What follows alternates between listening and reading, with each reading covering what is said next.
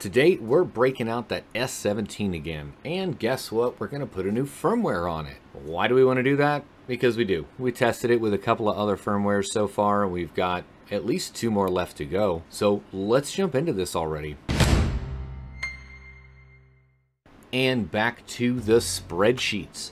This is the spreadsheet that we've worked on a couple of times now, comparing 5 different pools with stock firmware to those same 5 different pools, for the most part, with the HiveOS firmware. Now, I want to try BraiinsOS. Heard some good things about it. I've heard some bad things about it. I would be interested to see what we come up with here. A couple of things that I think we're going to, you know what? We're not going to change that because we're using a BraiinsOS. We're going to go on the Brains pool. I was going to say, let's take out that Brains pool because the last 2 times that we've used it, we got absolutely 0 payout. But we're using their OS within their pool. Let's give it a try. Why not? How do we do this already? Let's look at a little bit more information about Brains itself. BraiinsOS Plus has an auto-tuning mining firmware. Increase hash rate on your Bitcoin ASICs, improve efficiency as much as 25%, and mine on any pool, or get 0% pool fees on the Brains pool. I guess that means over here we can take all these, paste them here. That's not what I wanted to do. So it says 0% pool fee on Brains pool. So it looks like here we can just make that a 0. Supported models, all the S19s and T19s, S19 XP, and the S17 series and the T17s, as well as the S9s. So we have an S17 Plus. Started life as a T17 Plus. Increase hash rate on your 19 models, reduce power consumption, and maximize efficiency, joule per terawatt.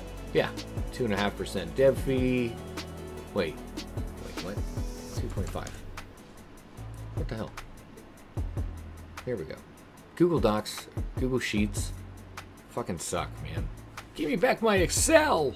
Alright, so how do we go about doing this? So this second link that we found, by the way, I found all this just by Googling BraiinsOS S17, and it's with 2 eyes. What I'm reading here for the 17 models is we can install directly on NAND flash, flashing the firmware directly onto the machine. Or, and this is what we're actually going to do, we're going to run Brains from the SD card. That way, we've already got Hive on there. We know Hive works. I don't have to overwrite what I know works, and we can continue with our video here. I'm gonna hit download, and it's gonna go to Google Drive. There's 2 options here. One is run from SD, and one is the NAND install. Of course, we want the run from SD, download anyway. We'll put it right there. I don't know if you need to burn it or if you can just copy and paste. Let's see. Okay, so we do need to flash it with like Etcher or Rufus or something.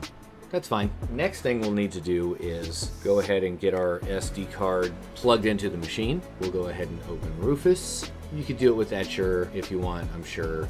You have 8 gig, select the ISO, and we'll just go ahead and hit start, I guess. So, writing image. Probably won't take very long. 2 hours later. So it says next steps are to insert the SD card into the miner. The miner can be powered on while doing this. Interesting. So after installing the SD card, power up or reboot the miner will automatically boot BraiinsOS from the SD card. The internal memory is kept intact and BraiinsOS does not alter in any way. So, fuck yeah, let's do it. I'll grab my phone, you'll come with me. We'll go out there and I'll power off the machine. We'll plug this bad boy in, get it powered back on, and then we'll come inside and we'll find the IP address and go from there. And here we are going out to the shed again. Oh man, you can hear that bad boy screaming. Definitely warmer in here already. 84 degrees, 80 degrees. That's all turned off though. All of this is turned off right now. So actually this is the only thing that's on. And this of course. So we're going to power that off, take our SD card, carefully put it into our SD slot. Careful if you get that off center, it'll just go right past the SD reader and slide into the box, and then you got to take the whole top off to get to it again. Anyway, we'll power it back on. There we go. That was weird. All right. And it's taking off. Now, let's go inside and find the IP address. Plug the SD card into the magic China box. Now we need just Angry IP Scanner, and we can scan our network. There it is. Oh, this is to log into the box. Got it. So the password to log into the local box is root. Well, it's hashing at 11 gigahash, but I haven't done anything with it yet. I don't know why it would be doing this. Oh, because it has a default. Let's go in and change the pool. Non-existent user, that's funny. Yeah, so I've never used this one before yet. Under pools, I don't have add new pool. I had to scroll down. I'm retarded. What are we going to start with? We're going to start with nice hash. 1 million, zillion, jillion, dillion, cotillion times later. All right, so we concluded our firmware test here across the different pools and had a couple of snags that we hit along the way. If you're following me at all, you see that earlier this week I had errors come up and one of the hash boards completely stopped hashing on the S17. I thought it was broken because I'm used to it being broken, I guess. Come to find out, it seems like Brains, when it's doing some of its auto-tuning, that might be part of the process.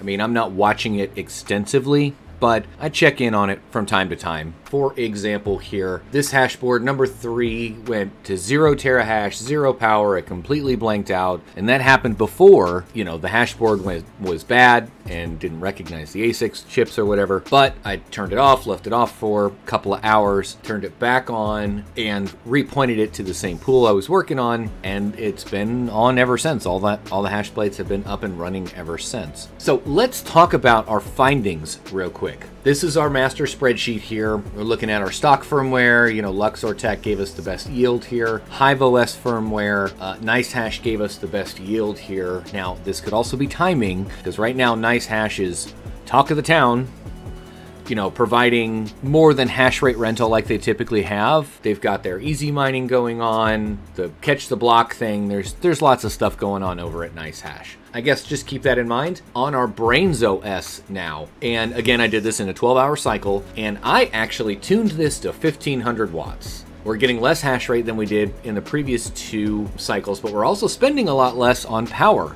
at the moment. So here we had this in low power mode on Hive at 1710 watts at 52 terahash, and that's generally what we got here, you know, as far as what was done in the firmware. Again, looking in the firmware here, we're tuned at 1500 watts and we get around 56 to 58 terahash. So in NiceHash, we got 4620 satoshis in 12 hours. Brains pool, none.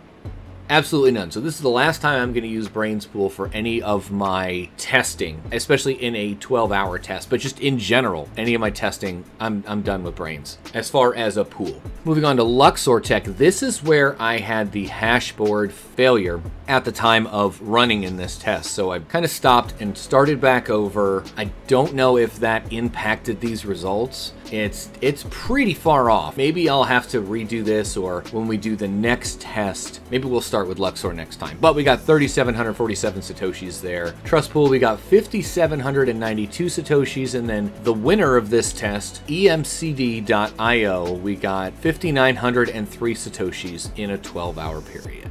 Go ahead and make that green. To use BrainsOS, they implement a 2.5% dev fee. Now, if you're on Brains Pool, there's no pool fee, but you still pay the dev fee. So the pool fee was 2%, but it would take it down to 0% plus a 2.5%. Luxor Tech had the highest overall fees with 2.5% pool, 2.5% dev, so a 5% fee up front just to use that pool with BrainsOS. So that may be where it's such a low output here. You know what I mean? These are my results here using BrainsOS on NiceHash, Brains, Luxor Tech, Trust Pool, and EMCDIO, EIEIO, Bitcoin mining pools. What are your thoughts about this? I like the Brains dashboard. I don't like the 2.5% fee. If you have a large enough farm, maybe that wouldn't matter. I don't know, but for a single machine, it is nice being able to go in and see all of these details and really drill down to the configuration of the machine, of the performance. Something I really like, the auto tuning. So we could set a target power limit like I've done here, 1500 watts. I don't want to spend over 1500 watts on this machine. Boom, I can set it there. Or we could do a hash rate target. So if I want to balls out at 100 terahash, I could put that in here. Now it says max of 124. That's a lot. I wonder how much power that's actually going to pull. So it gives you a lot more detail and a lot more configuration settings that you can play with in an easy to read and understand GUI.